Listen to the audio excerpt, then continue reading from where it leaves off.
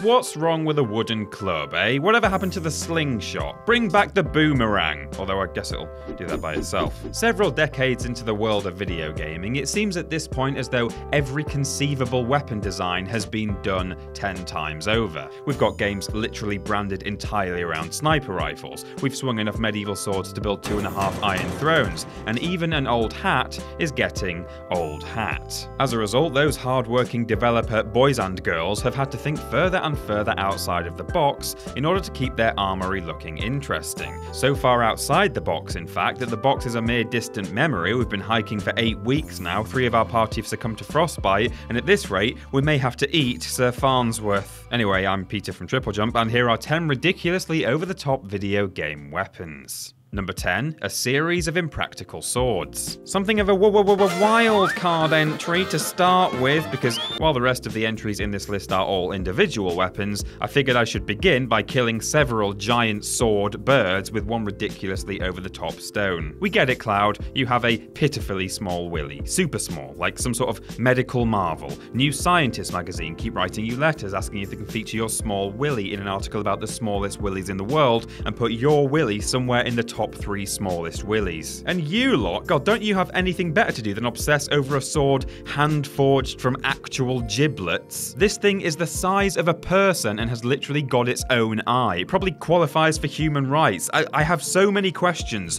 What is the eye for? What happens if you poke the eye? Will the eye gradually get weaker over the years and have to start wearing glasses? Also, the gun blade. It's a gun, it's a blade, and if you were the owner and noticed it was becoming slightly less effective, how would you know whether to sharpen it or just reload? Put it away. Number 9, the Blitzkrieg, Dead Rising 2. Fittingly, zombie horror as a genre can feel a little stagnant at times in that it's been done to death, brought back to life by way of black magic or bioterrorism, and then shotgunned in the head until it stopped moving. In Dead Rising 2, however, and indeed the rest of the series, it was a welcome change to be faced with a sea of brain-chomping shamblers and not have to think, I hope I've got enough green herbs left, oh golly, my pistol's nearly empty. Instead, with an enormous shopping complex at your disposal, you're invited to stick everything together with gaffer tape and be a generally silly boy. The resultant arsenal includes all manner of ludicrous items, but surely at the top of the podium is the machine gun equipped wheelchair that is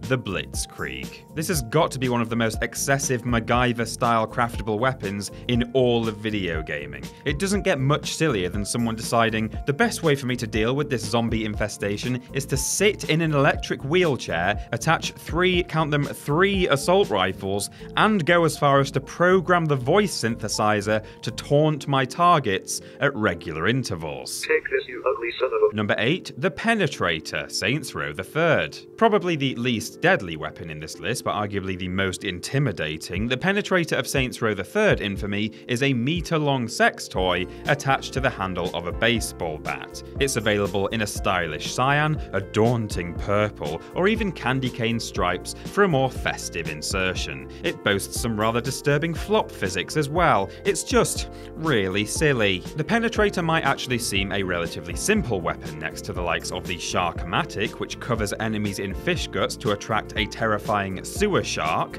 but the giant dildo makes the cut simply for exemplifying everything that sets Saints Row apart from other open-world action games. It's brutal, it's immature, it's a goddamn meter-long phallus on a stick. Number 7, the Lancer, Gears of War. Hi everyone, I'm home. Hi honey, how was your day as one of the lead designers for the upcoming 2006 third-person shooter game Gears of War? Tough day, to be honest. We think we've got an interesting story, some cool enemies, a really nifty cover system, but the publisher's insisting we come up with some sort of awesome weapon, something that could be really iconic, you know. We've tried everything. Orbital lasers, grenades on chains, but they're still not happy with any of it. I just don't know what I'm gonna do. Anyway, what did you do today, Tommy? I drawed a gun what has a chainsaw on it. That would never work, you idiot child. Number 6, Gunchucks, Bayonetta. Some things just don't go together no matter how good they are on their own. ice cream and pizza, dick and deck, javelin and horse racing. Yeah, actually, I would watch that. And then there's Bayonetta's gunchucks. They're guns, but also nunchucks. That's not a good idea. It was actually quite difficult to choose just one weapon from Bayonetta. This is the lady who, let's not forget, shoots people with her heels and performs takedowns with her hair. However, the eventual conclusion was that sticking a revolver on the end of a flail and swinging it round 19 to the dozen is a brilliantly efficient way to shoot everything on your do not shoot list and then smack yourself in the jaw with a gun butt. Stupid, stupid weapon.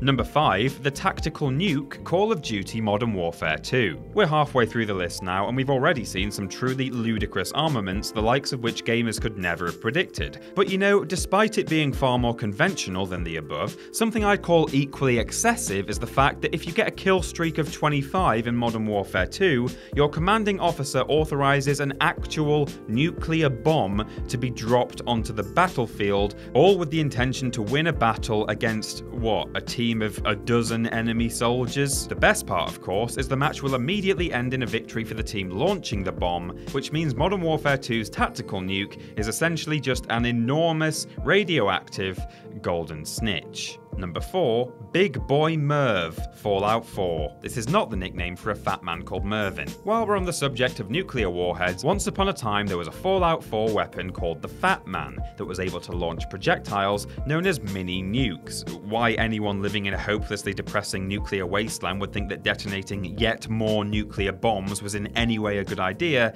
is anybody's guess, but we'll just take it as read. Then, because the Fat Man survived to an age at which it could reproduce, it gave birth to a special legendary Fat Man called the Big Boy that could shoot 2 mini nukes at once. The Big Boy then encountered the experimental Merv weapon mod, that's multiple independently targetable re-entry vehicle. When applied to a regular Fat Man, the Merv allows 1 mini nuke to decluster into 6 even minier nukes. Therefore, when attached to the Big Boy himself, who, let's remember, launches 2 mini nukes, the result is a full Vault Dweller's dozen of warheads going off all at the same time. I don't know what comes after this, but I'm guessing it's a weapon that fires an entire society of self-sufficient mini nuke citizens who come out of their little mini nuke houses, hop into their mini nuke cars, drive to mini nuke work, and then come home again at the end of the day and watch Mini Nukes Got Talent. Number 3, Mr. Toots, Red Faction Armageddon. Mr. Toots.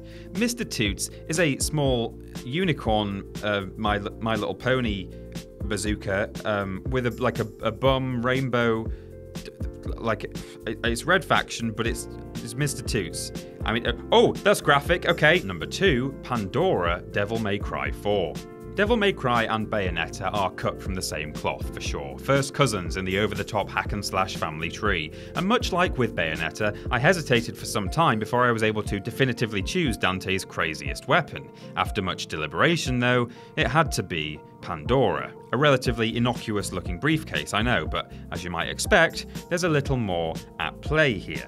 The in-universe description of Pandora is that it's a demonic case able to transform into 666 different weapons, which seems like way too many. Only a handful of Pandora's forms are actually usable in the game, but they're all as bonkers as you'd probably want them to be. Chunky-ass Gatling gun, impossibly large triple-barreled over-the-shoulder rocket launcher, and a whole actual flying vehicle completely ringed with missiles for her pleasure and yours. How deep is this case? It's like Mary Poppins has joined Kingsman. And number 1, the Concrete Donkey, the Worms series. Surely one of the main reasons the Worms series has outlasted so many others is its totally absurd arsenal. And while you could debate the most over-the-top and iconic item of the series for hours on end, one of the main contenders has to be the Concrete Donkey, which when deployed will fall from the heavens and bore its way through the world, stopping at nothing until it sinks into the ocean.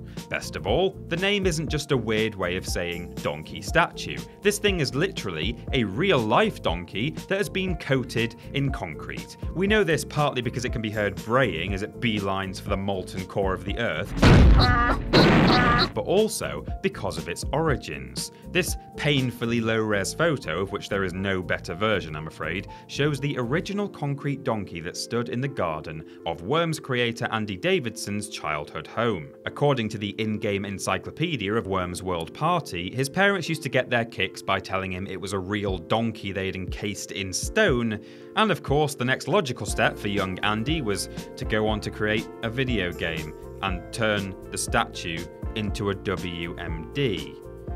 Hallelujah, I guess.